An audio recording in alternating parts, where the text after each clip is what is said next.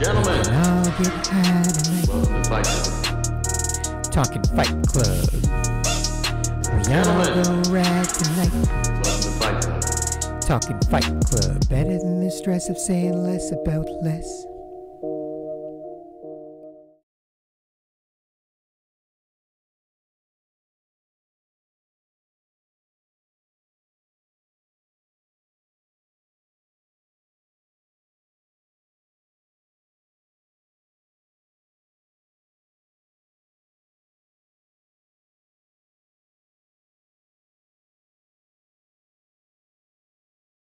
And of course, we should be able to win the offline info war, which is not just online, right? I'm sick of online, especially in the nice weather. I have way less interest in talking to a camera or looking at people talking to cameras than I do in meeting with other patriots, even at the protests or rallies.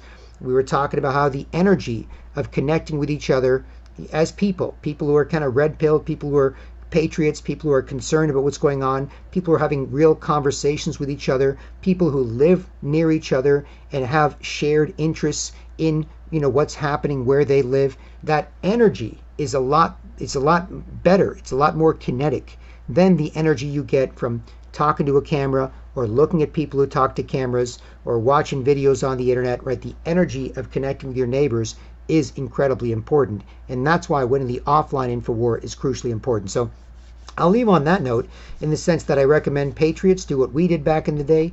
We used meetup.com, because you can use Facebook or whatever, but we used meetup.com. Basically, a bunch of us were kind of red-pilled. We were watching different videos by different filmmakers, the Money Masters or America Freedom to Fascism or Alex Jones' classic work when he was a young man and furiously filmmaker. Now he's an older businessman and pontificator, as opposed to spending 18 hours a day obsessively editing videos with that young man energy, right? But we were watching a bunch of red-pilled stuff, and this is before social media, and we didn't have that many people to talk about it with. So somebody set up, I don't even know who it was, but somebody set up a group called Toronto Truth Seekers, right? And they said, hey, we're going to meet every Saturday around noon for a couple of hours at this shawarma place, right, where we could have shawarma sandwiches, right? So we met there, 10 people, 15, 20 people, typically around 20 people, 15 to 25 people, basically, right, was kind of what the size of the group was, right? But we'd get together, we'd order shawarma sandwiches or falafels, we'd chill out, and we were just talking to each other, right? Patriots just talking to each other. Hey, did you see this movie? Oh, I did. What'd you think of that? Oh, it's pretty crazy. But I don't know, how about this? The meeting was over, around, 2, 3 p.m. or 2 o'clock, a couple of hours later, 2, 3 p.m. or whatever. And I said, oh, I'll see you next week. Yeah, I'll see you next week. And we had a great time connecting with people like that, of like mind, offline, right? So all it started off was just local patriots getting together, just like other meetup groups, where it's the chess meetup, the knitting club meetup, the book club meetup, the parachuting meetup, right? Meetup.com had a bunch of those local meetup groups, right? And so lots of people are using meetup.com to meet about their interests. Ours just happened to be Toronto Truth Seekers, truthers, seeking the truth, patriots, whatever. If some of those words have a negative connotation, whatever. So we were just meeting, every Saturday. And we were just meeting and hanging out and talking and getting along and becoming friends, right? And as we became friends, some of us would hang out, the people that got along better at these sort of things would become closer friends, exchange phone numbers, exchange emails, maybe hang out outside of that, right? And then that was the sort of red pillville. And then we went back to our blue pill lives, right? Blue pill job, blue pill friends, blue pill parties, blue pill bars, blue pill restaurants, blue pill, whatever, right? So we had both. We had the red pill, red pillville, and then we had blue pillville, right? And the twain didn't mix, right? You can maybe casually talk about it with people, but you wouldn't go into it with people that much if they weren't comfortable with it, right? But we had a group of friends who we could speak freely with. We didn't have to be like, hey, I saw this crazy documentary about how rich evil people print money from nothing to control the world. And your friend's like, yeah, that's kind of weird. And you're like, never mind, let's talk about the Raptors or Blue Jays or Leafs or something, right? It's like you had people you could speak freely with offline, which is great. Then we became friends, and the more we talked about, oh, this is so crazy, man, they want to microchip us, they want to nanochip us, they want to vaccinate us, they want to track, search, drug, and chip us, and they want to control us, and they want to kill us, and they want to, the more we hung out and talked about it, it was cathartic. And it was good to kind of speak freely on these things and in real time, back and forth, not just typing online, not just leaving comments online, like these days, this sort of, Twitter or Gab or social media, goldfish, eating, pooping, and forgetting bits of crap, repost, retweet, repost, retweet, repost, little, blah, blah, blah, and then just disappears with a long string of stuff. It was really looking at, talking to, listening to each other, right? So that was great. But then we felt like acting, right?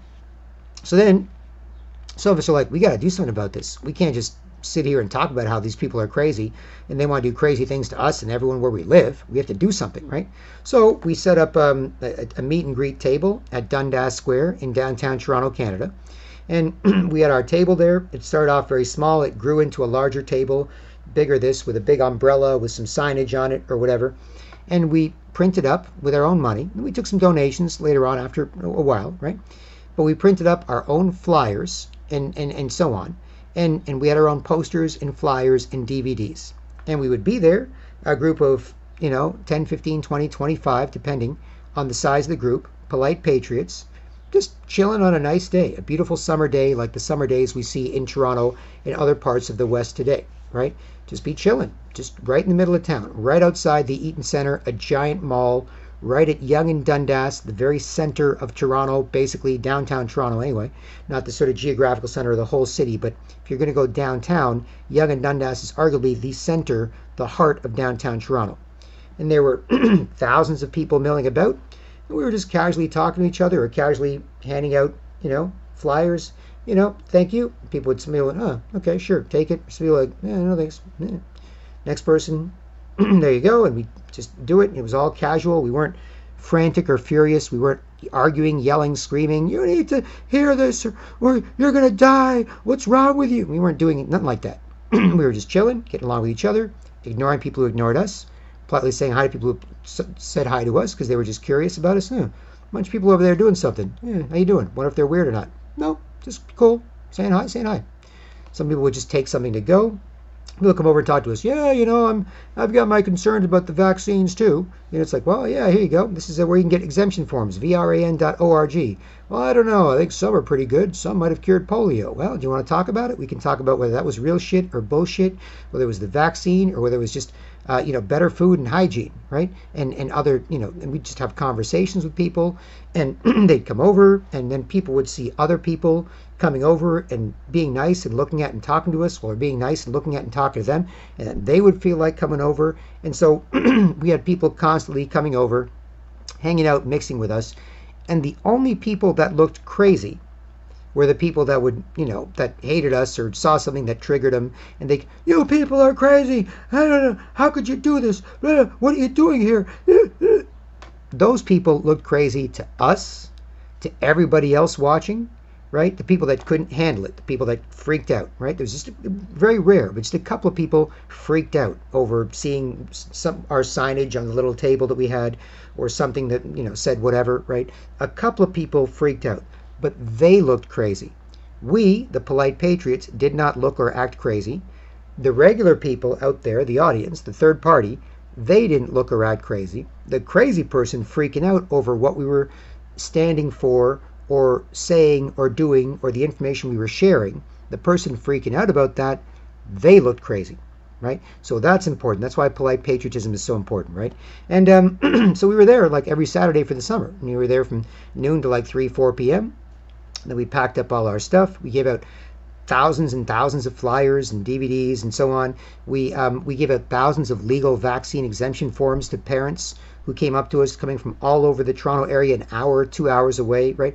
Maybe not just to see us, but definitely to see us. Like that was a major part of their trip, was making sure they saw us. We printed out these 8.5 by 11 forms because the swine flu vaccine was going to kill everybody back then. And they were like, oh, can I have 2 vaccine exemption forms, please? Are you the people with the exemption forms? Can I have 2, please? Thanks. Just thousands and thousands. And oh, sure, here you go. And we gave them a little flyer with the website where they could download and print their own, right? And so we did that, right? And then after, from 12 to 3, 4 p.m., we did that. And then we got tired, we got chilled, people had to go, whatever. We kind of wrapped things up, and then we went out to eat. We celebrated a great day. We're like, that was a great day. Hey, remember that guy? Remember this? Remember so and so? Blah blah blah. You know, we went out for a meal after that, right? That was a great Saturday. That was a Saturday we had so much fun. Like it was arguably the best part of our week in terms of being free to express ourselves with other people, free to express themselves, confident, polite, proud, patriotic Canadians, getting together, doing something worth doing, for ourselves and everyone else where we live, right? It's worth doing this, right? So that was a huge part of our social life, right? And then, afterwards, 12 to 3, 4 p.m., then 4 to 6, 7 p.m., whatever, doing all this stuff. And then, all right, I'll see my red pill buddies later. Then I just go to a regular house party with my other buddies, right? And there, a couple times they say, oh, were you out in the streets today? Oh, yeah, we're doing that stuff. Cool, man, how'd it go? Oh, it went great, man, whatever, So talked about it a little bit with some people who wanted to, didn't talk about other people who didn't. Sometimes I had a little flyer, buddy of mine's having a kid. Say, look, man, let's not talk about this at a party. Just take this little piece of paper, put it in his breast pocket. This is just some stuff in vaccines. We don't want to get into it too much here at this house party, but just take a look at it later. Stupid, laugh, throw it out. Don't worry, these are cheap. These are like 2 cents each. But if it's smart, enjoy it. Use it. You want to talk to me, fine. You don't, no problem. Just make an informed decision. Cool? Yeah, sure, buddy. Just took it like that, put it in his breast pocket. Done. Now, what's up? Let's talk about The Simpsons. Let's talk about sports. Let's talk about girls. Let's talk about guys. Let's talk about money. Whatever, right? So that was what we did, right? And plus, a bunch of us guys especially, a smaller group, 15 to 25 with the street action. And then sometimes, 3, 4, 5, 10 guys loaded up our backpacks with a bunch of posters and flyers. And we went around the city, slapping posters up, flyering cars, flyering buildings, typically in teams of 2. It's okay, you go that way up the street, we'll go this way up the street, and we'll meet you back here in half an hour. Cool, right? Boom, boom. And we would just go military style, right? Just hitting up all the businesses, hitting up all the mailboxes, hitting up all the car windshield wipers, just leaving them there. Apartment buildings, start at the top, make your way. Okay, can we get into that apartment building? Yeah, you can get in that apartment building. As soon as they open the door, no security, whatever, no problem. We're not being jerks. If anybody catches us, what are you doing? Well, we're sharing information to help people be informed and empowered, right? And we think it's helpful, and it's better than junk mail. Polite patriots can beat junk mail. You usually get junk mail. You get a Wendy's coupon, you get some grocery store flyers, some real estate agent trying to get you to use him to sell or buy a house. We can beat that. Our stuff beats that, right? We're not against that.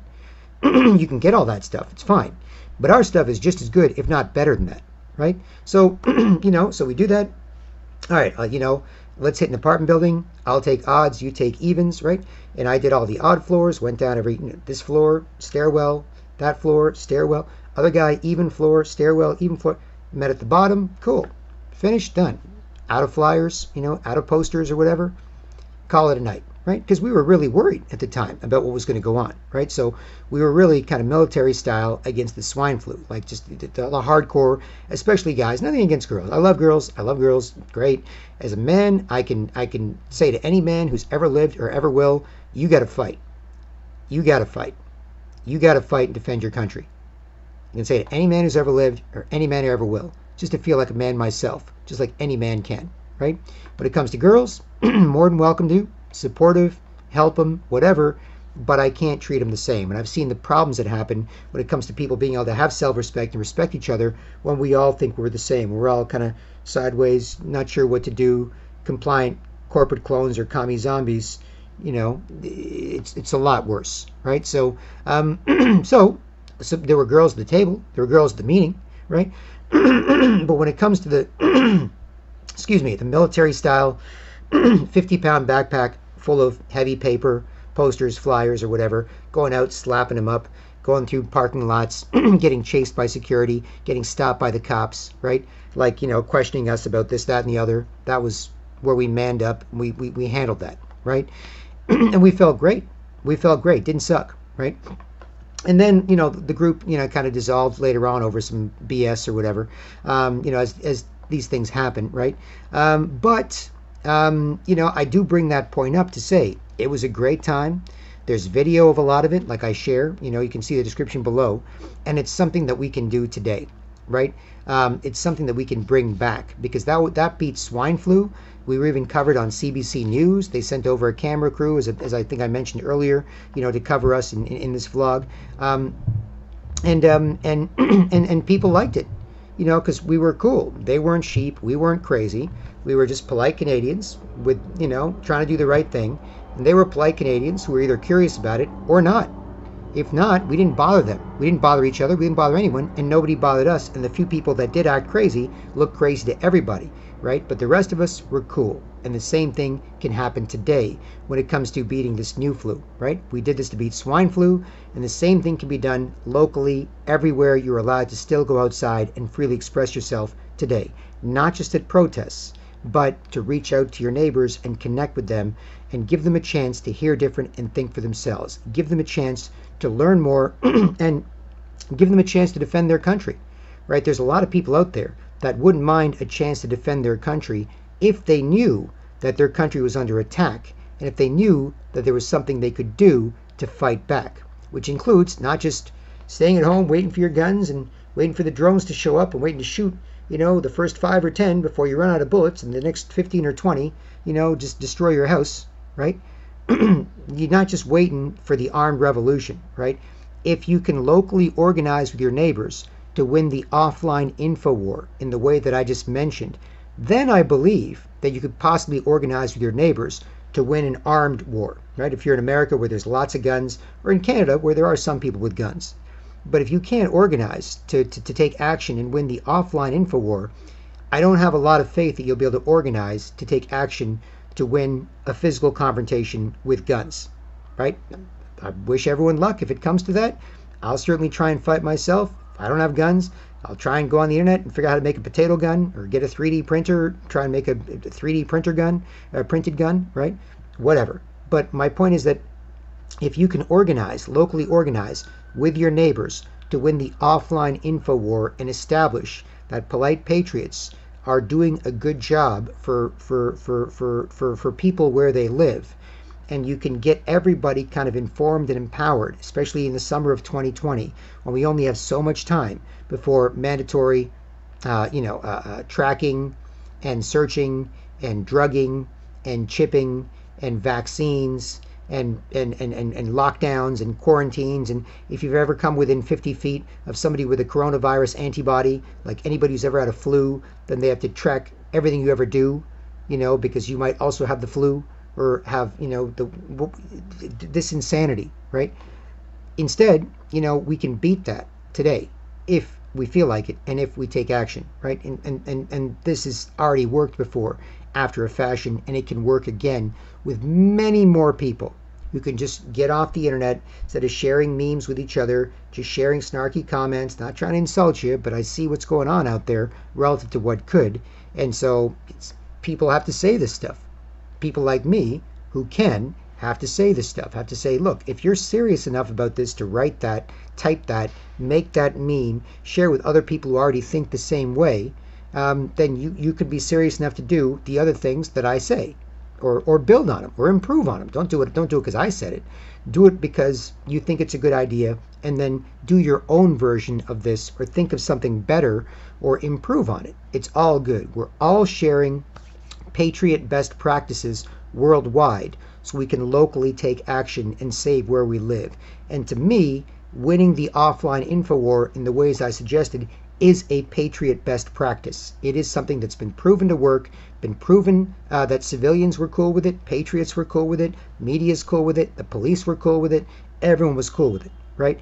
And the same thing, while we're still allowed out, while the weather's nice enough to go out, while there are many other people out, then people worldwide, can do this. If you look at what the people in Hong Kong are doing against the evil communist Chinese government, the murderous regime, with live organ harvesting, with trapping millions of Muslim Uyghurs, with going out in the streets, with dealing with the cops. Now, more and more aligned with the giant communist evil Chinese government and military next door to Hong Kong, with the Chinese mafia groups and triad groups that are there that are also beating up on the protesters. If you see all these brave Hong Kong protesters, students, people of all ages fighting against this, using bricks, making barricades, all this shit. If they can do that, and other people around the world have defended their countries, doing a lot less than, or a lot more than this, then we can all do this, right? So that's why I leave you with the offline info war as the final solution, not to use the Hitler term, but as a great option, to consider, right? If they can do that, the people in Hong Kong can do that, and if our ancestors have done a lot more than this to defend their countries, then we, worldwide, wherever we legally can do this, and this will help, and this will work. And I'm not saying it's going to take care of all our problems, but what it will do is it will inform and empower everybody where you live, and that will help take care of all our problems, and that can't be a bad thing. So so there you have it. We'll leave it there for now. BK from manforwars.com, Man for Wars Media. Feel free to like, comment, subscribe, share, get in touch with questions, answers, to work together, or financial support. See the description below for more. And otherwise, I hope this helps. I hope this gives you something great to do. And I hope this analysis of YouTube is something that helps too. And I'll talk to you soon. Cheers. Gentlemen, welcome to Fight Club. Talking Fight Club. We all go rad tonight. Welcome to Fight Club. Talking Fight Club. Better than the stress of saying less about less. You can see the machine that does it. It uses computers and it paints the lines automatically as it goes along. These are in this park as a way to promote and encourage physical distancing. The rule is you can walk in. If you see a circle, you can step inside. If you don't see a circle, keep on walking. These type of social distancing circles are already in use in cities like San Francisco and New York. If they're effective here, you could see them in other parks across the city. At Trinity Bellwoods Park, I'm Carl Hansky, 680 News. No, no, no, no.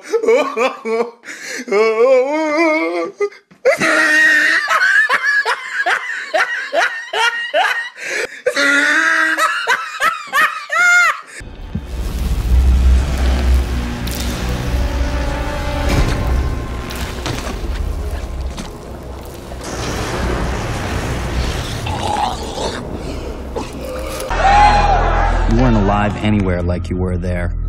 But Fight Club only exists in the hours between when Fight Club starts and when Fight Club ends. Even if I could tell someone they had a good fight, I wouldn't be talking to the same man. Who you were in Fight Club is not who you were in the rest of the world. A guy came to Fight Club for the first time, his ass was a wad of cookie dough. After a few weeks, he was carved out of wood. Marla, look at me. I'm really okay. Trust me. Everything's gonna be fine.